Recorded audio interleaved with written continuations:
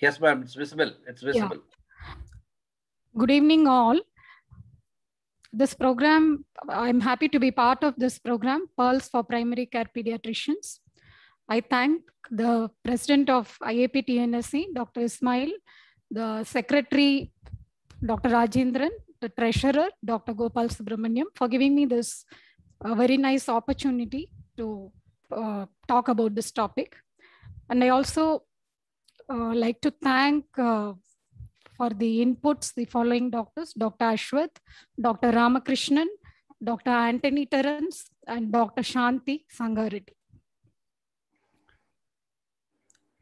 So this topic, I'm going to talk in 3 parts. One is going to be the introduction. Second is how we prepare an outpatient clinic for receiving the emergency cases. And third will be certain case scenarios. So what is this introduction? We all know that just like a family doctor, there is also a family pediatrician. So parents, they come to the family pediatrician because they know the person very well. They trust the pediatrician for potentially life-threatening illness and injury. So the practitioner has to be prepared to provide the initial and optimal care. And a practitioner, according to the scope of practice, he may be seeing a sick child every day, or one sick child every week, or one sick child every month. So what about the preparation? So we'll imagine an outpatient clinic in a village or a suburban area. I'm talking the minimal infrastructure. So they may be having 2 rooms, 1 waiting room, 1 doctor's room, and they may be having basically maybe 2 staffs alone. One will be a receptionist and the other person will be a nursing assistant or a medical assistant. So with this scenario, with this outpatient clinic infrastructure and staff, what preparation that practitioner has to do? So we'll see it now. So preparing the clinic staff. And second is about the minimal emergency equipments and minimal emergency drugs. So what a peripheral practitioner has to keep in his clinic. So as I have told you, the minimal staff, receptionist, a medical assistant, or a nursing assistant, even with these people, they have to be trained to triage the children. We have seen doctors having 100 children in the waiting room, 100 children waiting to see the doctor. So the receptionist or the medical assistant has to be trained to triage these children, to identify the children who are sick among that crowd. Now, what are the possible emergency equipments the doctor should have? It is preferable to have a portable oxygen cylinder with flow meter, preferable to have a portable suction, face mask, nasal cannula for oxygen delivery, a nebulizer, ambo bag with different size mask, a finger pulse oximeter, a BP apparatus with child and adult cuffs, glucometer with strips. And if you, sometimes you may have to start an IV. So that time you should have an arm board, tape and sterile dressings. And to keep all these things, we need a recitation cupboard, preferably with labels. All the equipments, you preferably label them and keep it. And according to the scope of practice, you can have a non-rebreathing mask, endotracheal tubes, and laryngoscope. Next, this COVID times, we are all very familiar with the PPE kit, that is a personal protective equipment. So we can have a hand sanitizer, gloves, surgical mask, and gowns. Now, what are the emergency drugs the practitioner should have in his clinic? First is oxygen. So oxygen is, of course, the drug. Then we can have nebulizing, the respiratory drugs, the nebulizing solutions, salbutamol, ipratropium solutions, corticosteroids, injection dexamethasone, injection Navil also has to be there. Then we should have an injection epinephrine 1 in 1000 solution, which has to be loaded and kept in the emergency cupboard. Paracetamol rectal suppositories, the anticonvulsants like injection midazolam, injection lorazepam, Then for IV access, you need a Venflon, IV set, IV fluids like normal saline and disposable syringe. And according to the scope of practice, you can have tablet prazosin and anti-snake venom also. And all these drugs, emergency drugs, always periodically check the expiry date of these medications. And it's preferable to put all these medications in different colored boxes and label them. It is easy in an emergency to take it out. So with this introduction and preparation, now we'll go to the case scenarios. Case scenarios, I'm going to talk 10 case scenarios in a short way. The first 3 are related to neurological, the next 3 are respiratory, and the last 4 are related to cardiovascular. And what is the scenario format I'm going to talk with you? It is 4 points. First was I'm going to give a short history. Second is the short clinical findings. Third is diagnosis, and fourth is management. So all the case scenarios will be told in this following format. So first case, a 1-year-old child is brought to the OPD with the complaints of fever, 3 hours duration, convulsions for the past 5 minutes. And there is a past history of febrile seizures, and the child is not on anticonvulsants.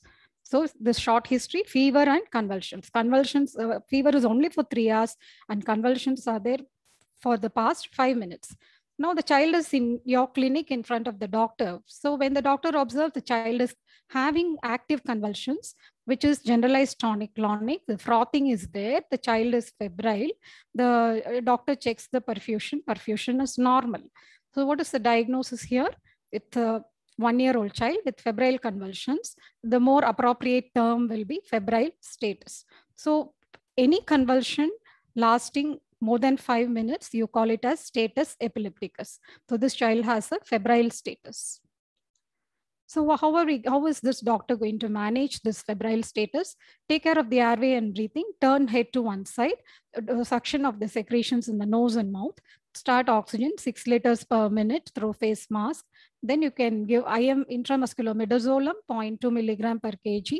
Then keep the paracetamol rectal suppository 15 to 20 milligram per kg. And with the glucometer, try to check the blood glucose. And if you're able to obtain the IV access, try to give injection lorazepam 0.1 milligram per kg over 1 minute. But whenever you give an IV anticonvulsant, always try have an ambu bag and mask nearby and watch out for the respiratory depression. Okay, then when to refer? Now this child has got a febrile status. The doctor in the outpatient clinic can do all the above measures. Giving oxygen, giving IM midazolam, paracetamol rectal suppository. So give all these measures, and then you can refer to the tertiary care, because any child with febrile status, sepsis and meningitis has to be ruled out. But suppose the febrile seizure is not a status. Suppose a child has got a convulsion only for it's a known case of febrile seizures, has convulsions only for 1 or 2 minutes at home. And when the child is coming to the clinic, the child is alert, looking everywhere. This child you need not refer. So if it is not a status epilepticus, you can manage in your outpatient. Just you have to evaluate the cause of fever. But if it is a febrile status, it needs further management. A word about midazolam nasal spray. It is available in the strength of 500 microgram per nasal spray. The dose is 0.2 milligram per kg per dose. The 1-year-old child, 10 kg weight, we can give 2 sprays in each nostril. And about paracetamol rectal suppository, the strengths available are 80 milligram, 170 milligram, 250 milligram. The dose is 15 to 20 milligram per kg body weighted. In 1 day, you can give 4 doses if necessary, and it has to be 6 hours apart. Next, we'll come to the second case.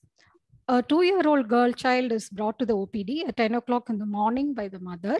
The complaints will be fever 3 days. The child is not playing actively for the past 2 days. Child developed convulsions on this particular day at 9:30 a.m. So the problems are 3 days fever, decreased activity 2 days, and convulsions.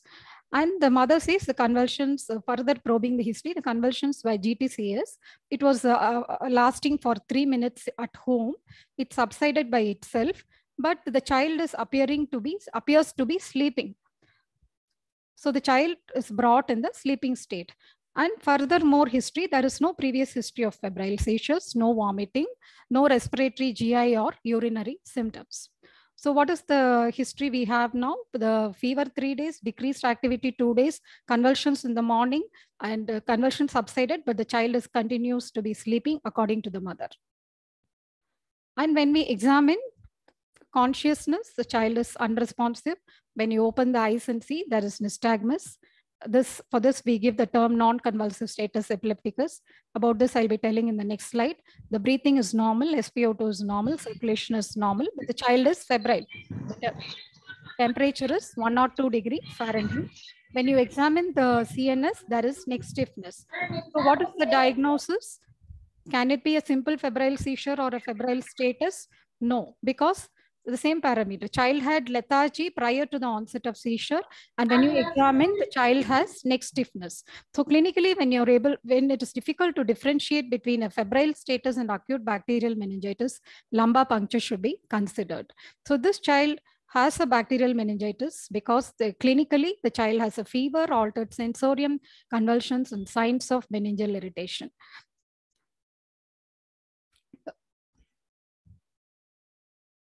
So what is non-convulsive status epilepticus?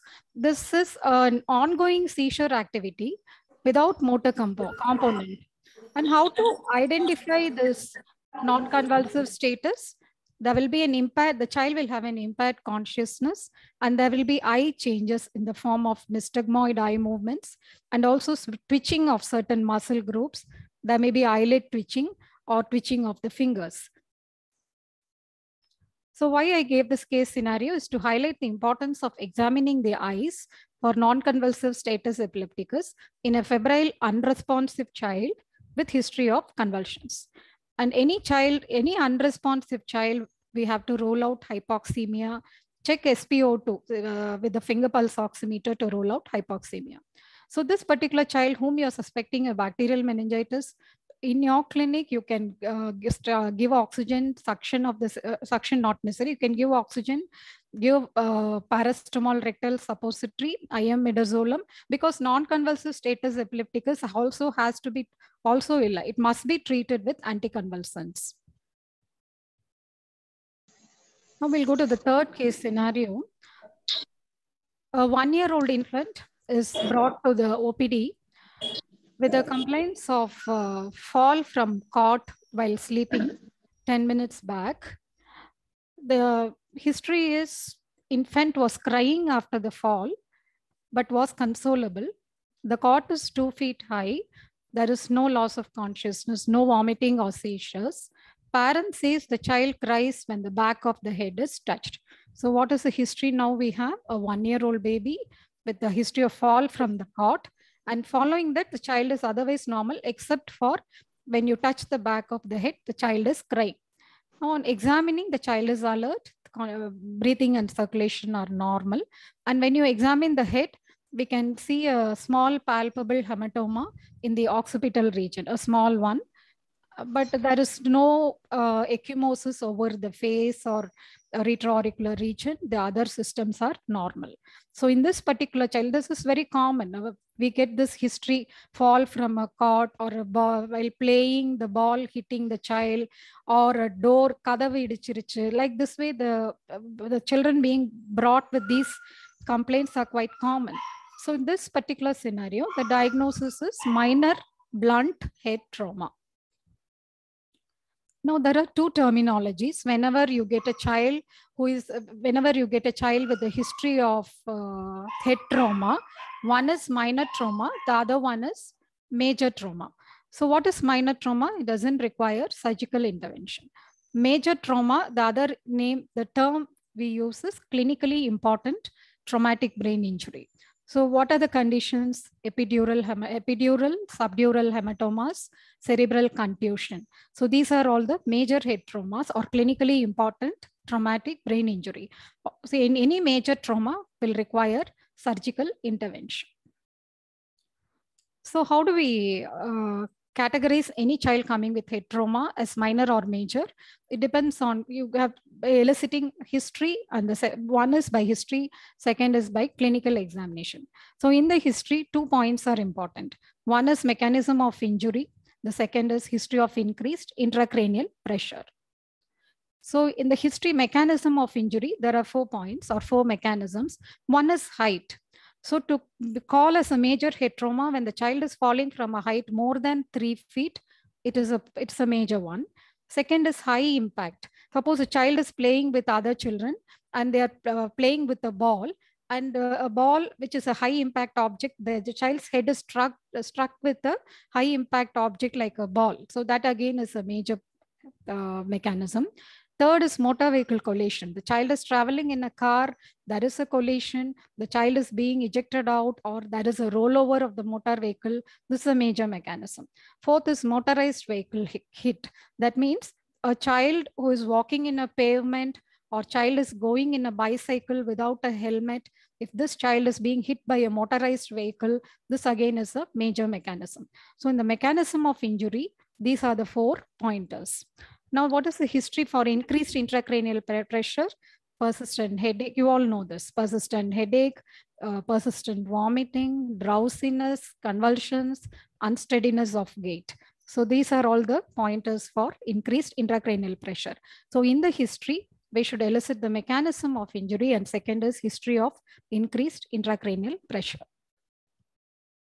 The third is the next is clinical examination. So with the clinical examination, how are we going to point? What are the points which point towards the major head trauma? One is signs of basilar skull fracture. Second is the scalp hematoma. So what are the signs of basilar skull fracture? The periorbital ecchymosis, retroauricular ecchymosis, CSF rhinorrhea. So if these are there, it's an indication of basilar skull fracture. And scalp hematoma, there is one score called as infant scalp score. So in our medicine, we have a lot of scores, Apgar scores, pulmonary index score, like that. So any score with some parameters, we are going to give some marks. So that tabular column I'll be showing later. But what are the parameters? What are the parameters for 2, 3, 4, 5, 6, 7. I'm getting a disturbance. Papa, water bottle. Daddy? Kindly others, please unmute. Kindly, please others unmute, please. Kindly mute, please. Others, please mute. Thank you. Yes, doctor. Proceed. Yeah. So in the scalp hematoma, what are the parameters? One is age in months. Second is size of hematoma. Third is the place of hematoma. So as the name indicates, it is infant scalp score. Abdina, this is less than 1 year and below. So when the first parameter, age in months. So when the younger the child, it is a major point. The point is towards major injury. The size of the hematoma more than 3 centimeters, it's a pointer for major injury. The site of hematoma, if it is non-frontal, the meaning of non-frontal is if it is parietal, temporal, occipital, frontal, thavara, mata places. So the site of hematoma. So these are the 3 points. 1 year and below, when the younger the age in months, the size of hematoma more than 3 centimeters, and the site which is not a frontal, non-frontal area. So with these 2 algorithms, the signs of basilar skull fracture and about the details of the scalp hematoma, again we can decide whether it's a minor trauma or a major trauma. So this tabular column is the infant scalp score, which I've already told. Now coming to our child. So this 1-year-old child was brought by the mother to fall from a cot less than 2 feet. So mechanism of injury, it is not a major one. There is no history of increased intracranial pressure. Then coming to the clinical examination, there is no sign of basilar skull fracture like ecchymosis. And infant scalp hematoma score is less than 4. So this child has got a minor head trauma, so no need to do a CT brain, MRI brain, no need to admit this child. Just tell the parents, tell the mother the warning signs. If the warning signs of increased intracranial pressure, whether it's a headache or a vomiting or a giddiness, drowsiness, seizures, if these problems arise, these warning signs, if they come, you have to bring back the child. Now we'll go to the, so we have finished the neurological section. Now we'll go to the respiratory section. Here we have a 6-month-old girl infant is brought to the outpatient clinic. Complaints is fever, cold, cough 3 days, and noisy breathing 1 day. And what is the nature of the cough? It is a barking cough. In addition, hoarseness of voice is present. So with this, we can come to, with this history, a reasonable conclusion we can come. Cold cough, it's a barking cough, 3 days, and noisy breathing for 1 day. You're examining the child, this consciousness, breathing, circulation. The child is calm. The barking cough is frequent. The child has got a moderate respiratory distress. The child has got a stridor at rest, and the SpO2 is normal. Circulation is normal. Other systems are normal. So what's the diagnosis? It is an acute group. That is acute laryngotracheobronchitis. How severe it is? It is moderate severity. And we all know group means it is inflammation of the glottis, larynx, and the subglottic airway. It's caused by viruses, a para-influenza virus. So that is group. And why you call it as an acute group? Suppose this child has got this child is 6-month-old. Suppose from birth onwards, there is a stridor. Now we should think of laryngomalacia. And moderate severity. So severity of group, you put it as mild, moderate, and severe according to a Westley score. So we'll see what the Westley score is. This Westley score is based on 4 parameters. One is cough, the frequency of the barking cough. How much the retractions are is the second one. Third is about the stridor. Fourth is about the sensorium, whether the baby is calm or agitated. So these are the 4 points based on which you're going to classify as mild, moderate, and severe. So in mild group, the barking cough will be occasional. The retractions will be mild.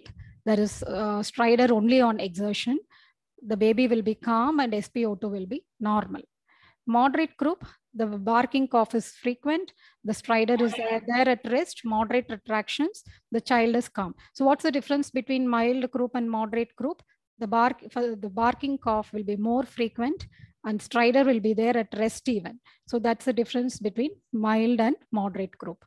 What happens in severe group?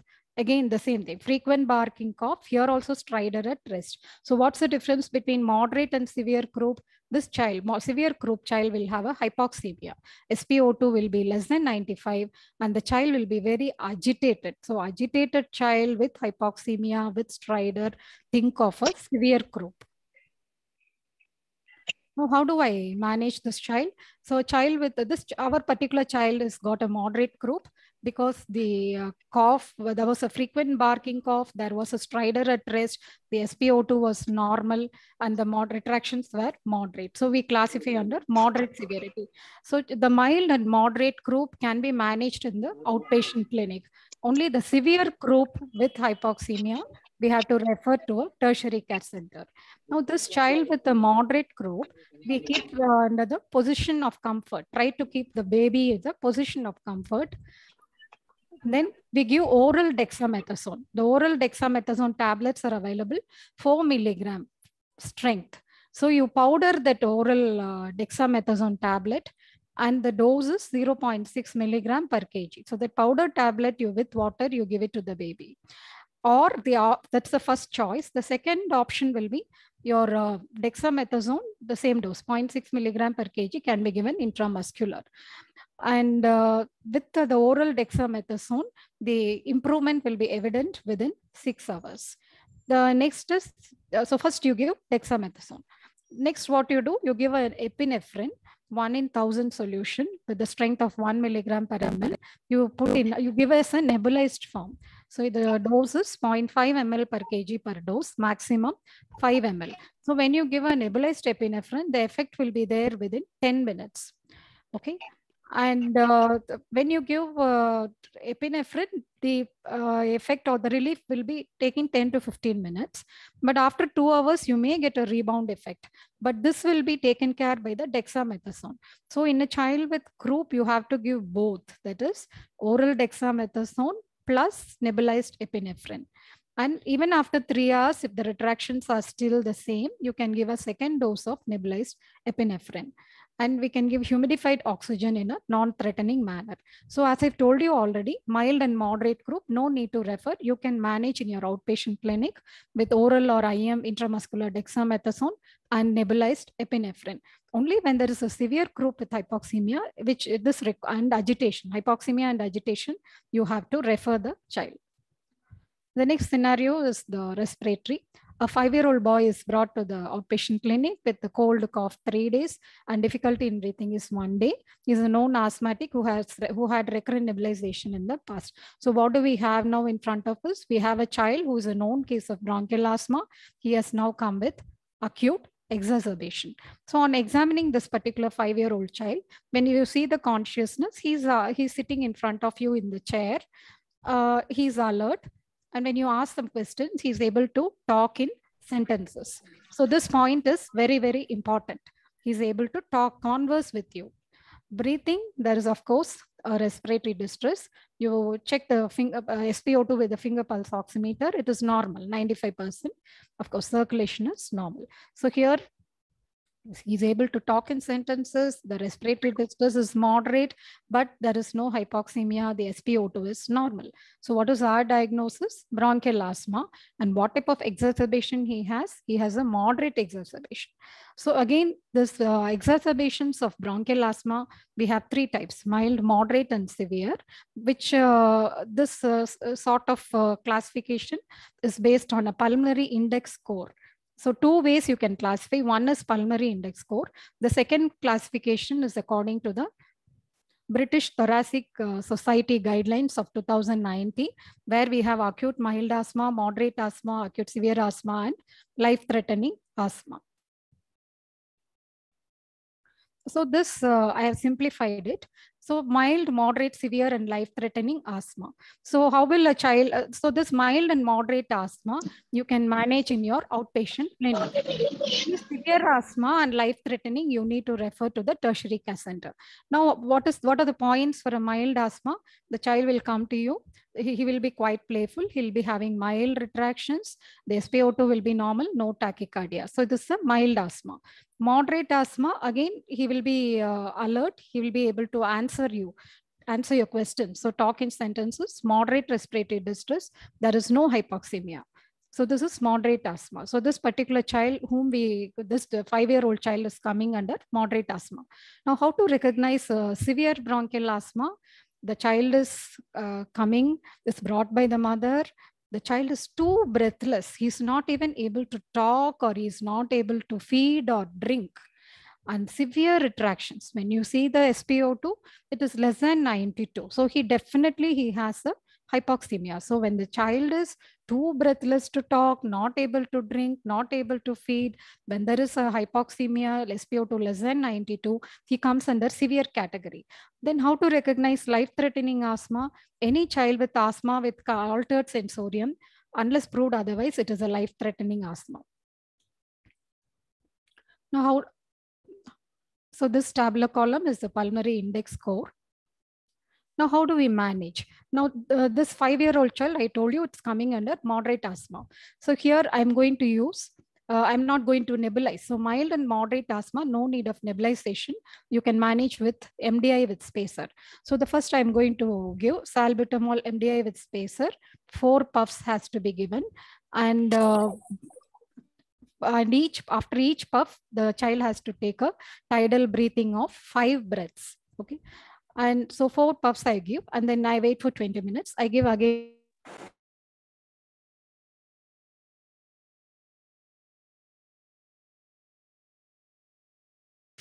And just see how the child is responding. And also you give oral prednisolone 2 milligram per kg, maximum 60 milligram. So these 2 are the initial measures. So the child is in front of you. You give an oral prednisolone 2 milligram per kg. You start the child on salbutamol meter dose inhaler with spacer. Give 4 puffs. Each puff you give 5 tidal breathing. After this, the response for your treatment is usually observed within 2 hours. So if the child is responding to it, usually they will respond. So the responsive child, you continue the meter dose inhaler. First, you are giving every 20 minutes for 1 hour. Then you give 2 puffs every 2 hours, then every 4 hours. Like this, you continue the MDI with spacer for 48 hours. So this is the management of moderate asthma. Now, what about severe? Suppose this child, I told you, when the child is too sick, too much of distress to talk, or when there is hypoxemia, if you receive such a child in your outpatient clinic with hypoxemia, what are you going to do? We have to give oxygen. Now you can start using the nebulization. So nebulization can be used in a severe asthma with hypoxemia. You give oxygen, you give nebulized salbutamol and ipratropium, and this nebulization should be with oxygen, not the power driven. You have to give with oxygen. And the dose of salbutamol nebulization is fixed, less than 20 kg, you give 2.5, more than 20 kg, you give 5 milligram.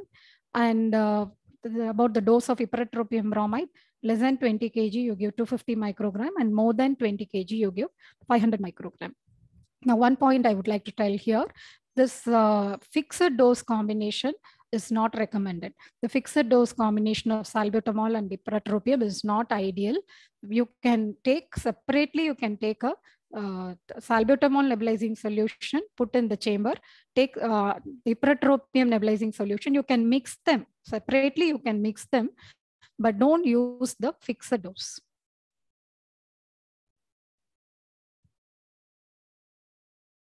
On this slide, I'm telling what are the strengths available. The strength of the salbutamol nebulizer solution, salbutamol respule, Levolin respule, Ipravent respule. Okay, now you have given oxygen, you have started nebulization. What is the next you are going to do? You have to give systemic steroids. So systemic steroids, you can give injection hydrocortisone, preferable is intravenous. Injection hydrocortisone, 4 milligram per kg can be given 4th hourly. Or if you're not able to secure the vein, you can give injection dexamethasone, 0.6 milligram per kg IM. So these 3 measures, oxygen, nebulization, and intramuscular dexa. This in your clinic, you can do all these 3 things, and then you can refer the child.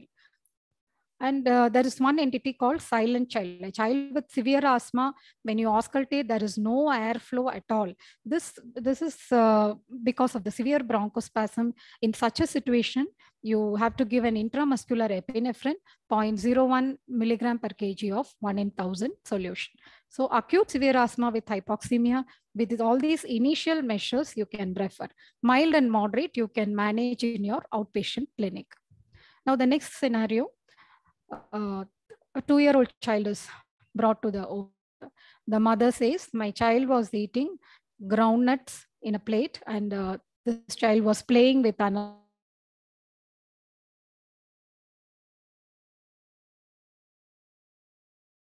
The child has a mild difficulty in breathing.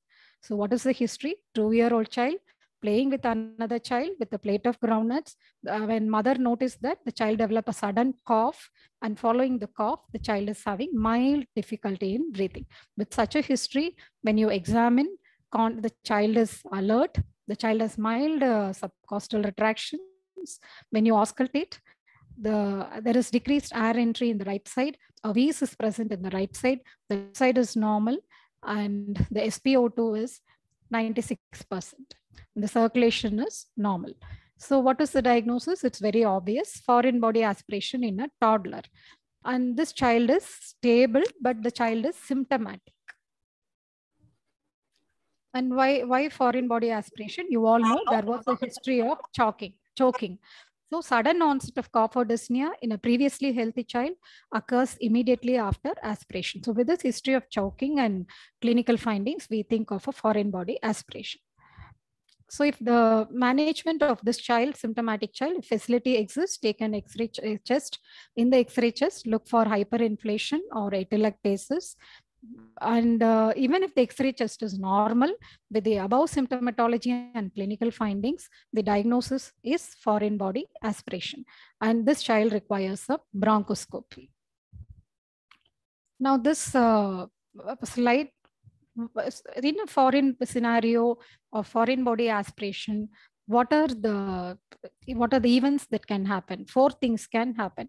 One is the child aspirates the foreign body, coughs out and expectorates. That is the first thing that can happen.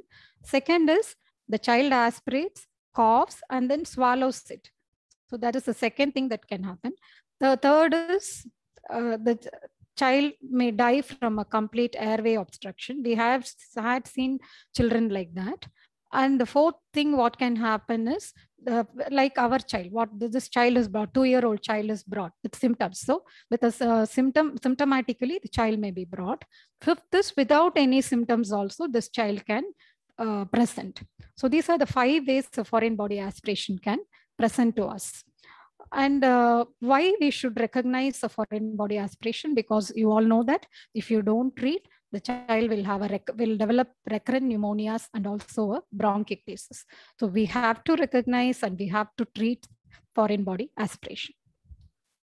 Rarely as I told you in this picture, rarely we may get a child without any symptoms at all. The child must have got choked, must have had a foreign body aspiration. But when they bring to you, there may not be any symptoms at all. When you examine, the respiratory system examination is completely normal. So that is very rare, but still that scenario can occur. So that time what you should do, you can send the child back home, but you have to tell the parents about the warning signs like new onset of cough, wheeze, difficulty in breathing. So in the mari problem irundha thirumbi vaanga abindru you have to tell the parents. Now we'll go to the next scenario. A 2-year-old girl child is brought by the mother with the complaints of hot water spillage on the body 10 minutes back. So this is, we do get few children now and then. Tea mala ஊத்திட்டாங்க, சூடான coffee ஊத்திட்டாங்க, சூடான குழம்பு ஊத்திட்டாங்க. So in the madriyana children we do get in our outpatient clinic. On examination, this 2-year-old child is crying. The breathing and circulation are normal. And when you examine the child, we can see scars in front of the chest and the upper abdomen. The skin is peeled in certain areas. The skin is appearing red. Few blisters are there. And other systems are normal. So what is the diagnosis in this child? You all know it's a minor burns. And it is a partial thickness burns. And it is involving 10% of the body surface area. So I have told 3 terms: minor burns, second is partial thickness, third term is 10% body surface area. So each one has got certain significance. So why you call it as minor burns? It is based on 2 parameters. The burns are classified as, just like we had a head trauma child classified as minor and major, a burns child also we classify as minor and major. So how do we classify? There are 2 parameters. One is the depth of the burn. Second is the extent of the burns. So this slide, we can see depth of the burns, the classification based on extent, classification based on depth. So based on depth, what is the classification? We have epidermal burns. Second is dermal burns. Third is subcutaneous burns. So in the dermal, we have partial thickness and full thickness. All these I will show you in the next slide, how to differentiate. And based on extent in an area of the burn, we can use the Lund-Browder chart. I'll be showing you the chart in the next slide. Now we'll see the depth of the burns. So this picture is a very important picture. I like this slide very much. So we can see in the left side is the area, the layers of the skin, the epidermis, dermis, subcutaneous fat and muscle. And on the right side is the classification of depth. So first one is epidermal. Epidermal means just the epidermal alone, epidermis alone is involved. The second is dermal. Dermal abdina, both epidermis and the dermis is involved. The full dermis involved in it is full thickness. Part of the dermis involved in it is called partial thickness. Full thickness, partial thickness. So in full thickness, both epidermis and full dermis will be involved. Partial thickness na epidermis and part of the epidermis. The third is deep burns. Deep burns in epidermis, dermis, subcutaneous, ellame. All the 3 are affected. It is a deep burns. Now, how to recognize clinically this, what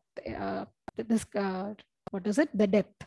So in epidermal burns, blisters irukadu. There will be no blisters. It will be very painful. And when you see the burns, it will be red in color. So red in skin peel. So red in color, there is no blister and it will be painful. What happens in a dermal burns? In a partial thickness burns, there will be red color. The skin will be peeled. There is red in color. Occasionally, cheesy white area theriyum. Pain kandipa irukum. Pain will be there and blisters will be there. What we see commonly in our outpatient clinic is this partial thickness burns. So there will be red areas, occasionally cheesy white areas. Pain will be there. Blisters will be there. What about full thickness? Full thickness and deep burns, pain irukadu. There will be no pain. There will be no blisters. And in a full thickness, it will be red. It will be fully waxy white color. So that is the full thickness. Deep burns charred up to muscle.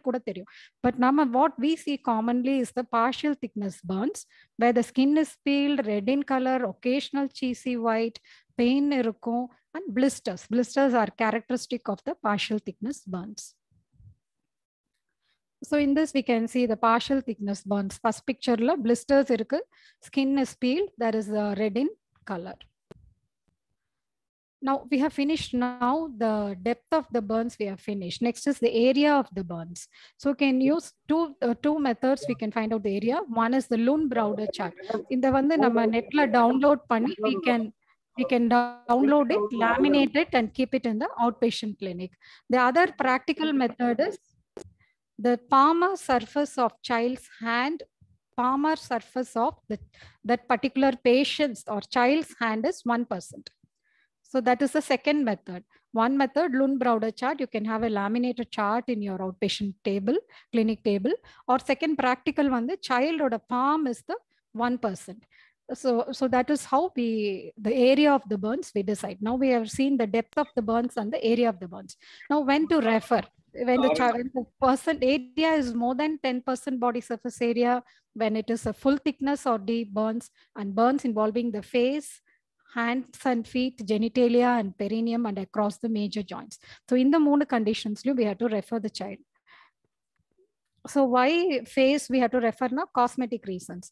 Why perineum na? The skin is very thin. Why the hand and foot burns and across the joints? The functional area. If we don't treat properly, there may be disability.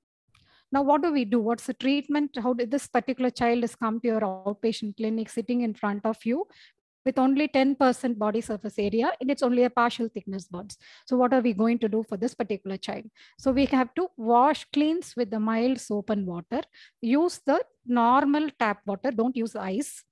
And this partial thickness burns, it requires dressing. So you do some mild debridement, you remove the necrotic debris. And one important point is don't puncture the intact blisters, leave them alone.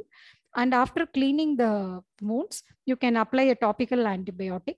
Above that, a paraffin gauze, then above that, a dry fluff gauze, and then you can use an outer gauze roll.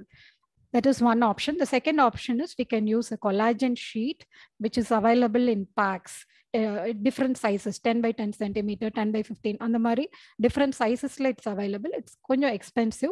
For a fresh uninfected burns, we can use the collagen sheet. Then you give, for pain, you give paracetamol or ibuprofen. For itching, you give diphenhydramine syrup. And you need not give antibiotics. But always watch for cellulitis. If they watch for cellulitis, look at the borders, look at the hyperemia, look for any confluent redness. Cellulitis develop we can give antibiotics. Tetanus toxoid, if fully immunized, don't give another dose. Otherwise, if the child is not vaccinated at all, you give DPT 3 doses. And how long it will take for this partial thickness burns to heal? It will take 2 to 3 weeks. This is the collagen sheet. This is the sheet applied on the burns area. Now we'll go to the next case. A 4-year-old boy is brought with the mother says, so wasp sting 15 minutes back, and he is now sitting in front of you in the clinic. And mother says, romba sorinjite irukka, romba itching irukku, and konjam mooch odraka kashtapadran. So the child has a breathing difficulty and no vomiting, abdominal pain or no dizziness. So we have a 4-year-old child, kolavikadi, itching irukku, breathing difficulty irukku, but there is no vomiting, abdominal pain. With this history, we all know with this history, then you examine the child. When you see the child has got a generalized urticarial rashes. The lips are swollen, but the child is alert. When you see the breathing, there are mild retractions. When you auscultate the child, there is a wheeze, bilateral wheeze. SpO2 with the finger pulse oximeter, the SpO2 is normal. It is 95%. The important circulation, perfusion is normal. Warm peripheries, the pulses are normal. And the heart rate is normal. And other systems are normal. So what's the diagnosis? Acute anaphylaxis with normal perfusion. So acute anaphylaxis, normal perfusion. So we should, why do we call it as acute anaphylaxis? So to say a child with acute anaphylaxis, there are 4 criteria. One is involvement of skin and mucosal tissue. Second is respiratory involvement, circulatory. Fourth is GI symptoms. So in this slide, we can see for an anaphylaxis, 4 criteria. First one is skin and mucosal. Skin and mucosal means it is urticarial rashes in the skin. Mucosal na lip edema, tongue edema. Idella irunduchina, it is angioedema. So that is the skin, and this is a common 90% of children with acute anaphylaxis they will have the skin and mucosal involvement. The second commonest presentation respiratory. So what respiratory presentation? The child will have a wheeze. And the third presentation is cardiovascular. 45% have cardiovascular. What is the cardiovascular manifestation? Shock or even collapse and hypotension and collapse. That's the third manifestation. Fourth one, in 45%, gastrointestinal. What gastrointestinal? Vomiting, abdominal pain. These are the 2 gastrointestinal manifestations. So we have 4 types of manifestations, of which the commonest is skin and mucosal, second common respiratory, then the equal percentage cardiovascular and gastrointestinal. So in these 4 criteria, at least if 2 are present, you diagnose the acute anaphylaxis. And I told the diagnosis acute anaphylaxis with normal perfusion. So that perfusion is very important. So perfusion normal, you need not rush in IV fluids. You need not give IV fluids. Only when there is a shock, you have to give. We have to rush. It's a distributive shock, and we have to rush in IV fluids. Otherwise, no need to rush in. So this particular child who is sitting in front of you with the Kolavik-Kadi, acute anaphylaxis and normal perfusion, what we're going to give, the first step is going to be you give an intramuscular epinephrine. So what 1 in 1,000 solution. And in epinephrine ampule, it will be 1 milligram per ml. What is the dose? 0.01 milligram per kg. You give intramuscular in the outer thigh. And about the giving epinephrine, I would like to show you, it's better always, all the outpatient clinics try to have an insulin syringe, which is 100 units, 1 ml. So you should have an insulin syringe in which the 1 ml is equal to 100 units. So it is easy to calculate the epinephrine dose. So the dose is 0.01 ml per kg of 1 in 1,000. So in a 10 kg child, you give 10 units. 15 kg na 15 units, 20 kg na 20 units. So when you use a 100 units insulin syringe, you can easily calculate it and give it intramuscular. So this is about the first drug you're giving, that is intramuscular epinephrine. From then you can give injection hydrocortisone 2 milligram per kg, injection Avil, injection Ranitide, oxygen by face mask. We'll go to the 9th case scenario. A 2-month-old girl is coming to your outpatient clinic. The mother says to you, my child is crying, going on crying for past 2 hours. From morning onwards, the child is feeling warm. So for fever, I've given 1 dose of paracetamol. So this baby is brought to you in front of you. The child is crying. The birth and neonatal history is normal. The child is on exclusive breastfeeds. So 2-month-old child with excessive crying, you have it in front of you. So when you examine the child, the baby is active. I mean, the baby is alert, not active, alert. The child is febrile. When you check the temperature, it is 101 degree Fahrenheit. Breathing and circulation is normal. And when you examine, there is pain on severe, the crying is very much on movement of the right lower limb. So with this history and with this examination finding, we should provisional diagnosis of septic arthritis. So this child requires an ultrasound hip and an MRI hip. for urgent evacuation, joint fluid culture, and intravenous antibiotics.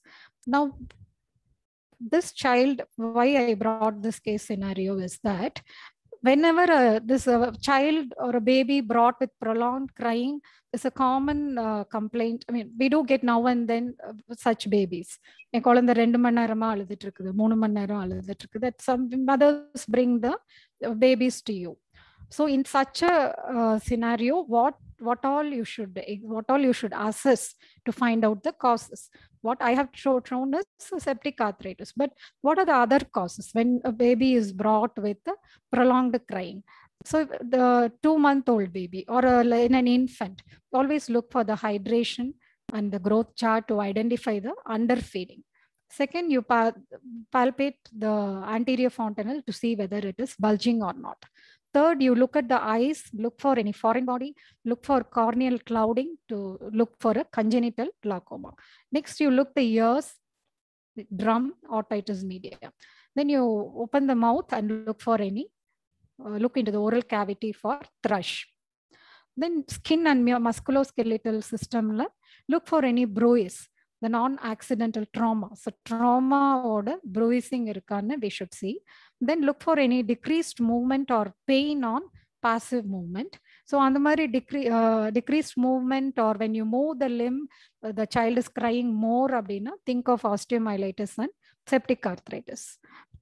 And in the cardiovascular system, even a child with supraventricular tachycardia can present with excessive crying, especially in infancy.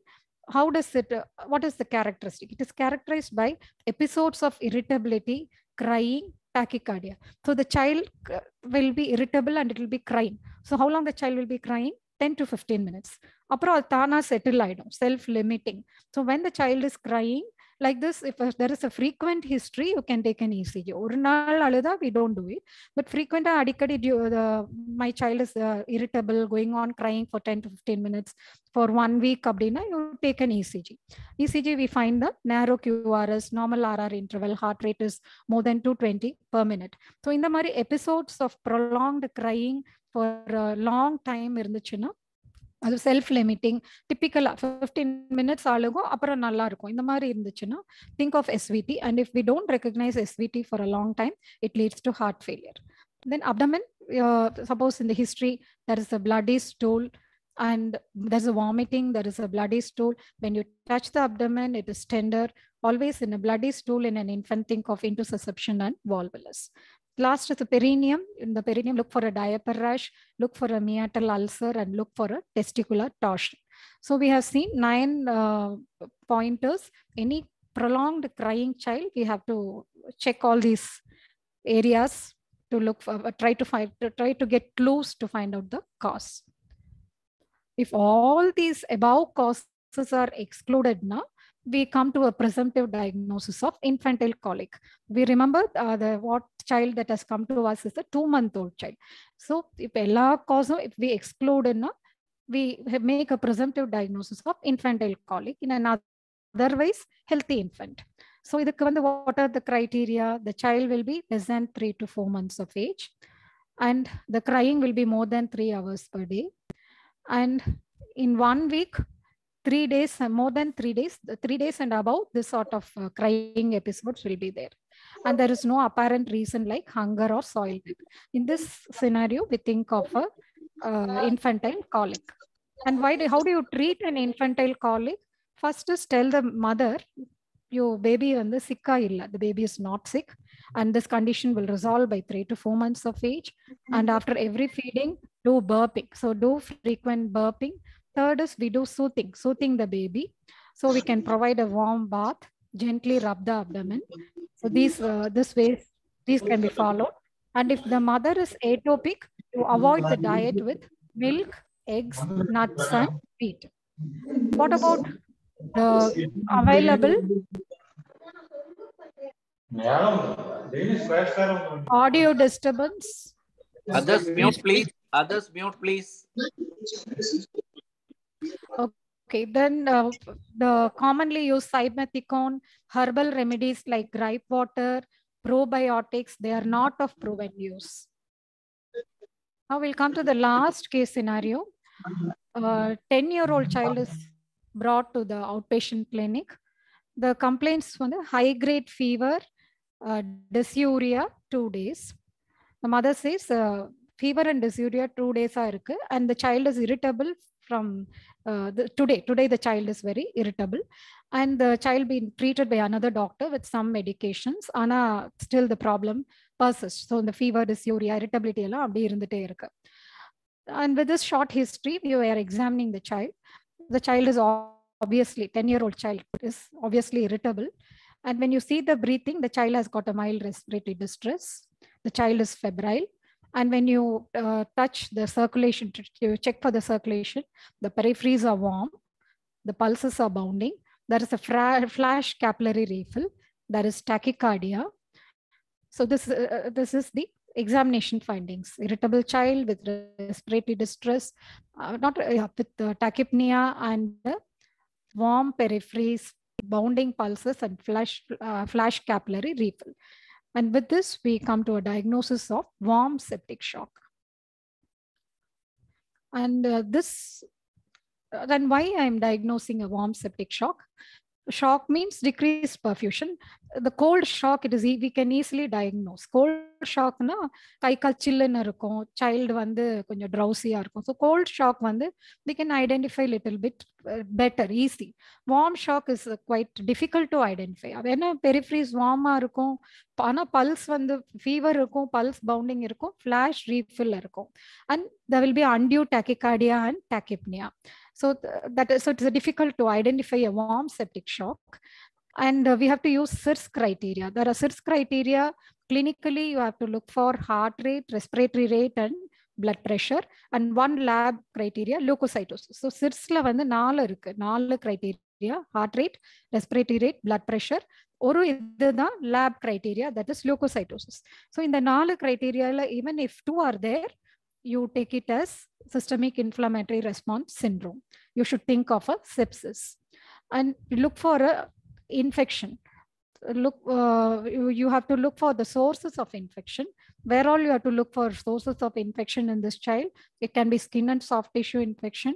It can be soft tissue infection, some abscess, and then you look for osteomyelitis, septic arthritis. These all comes under skin, soft tissue, and skeletal infections.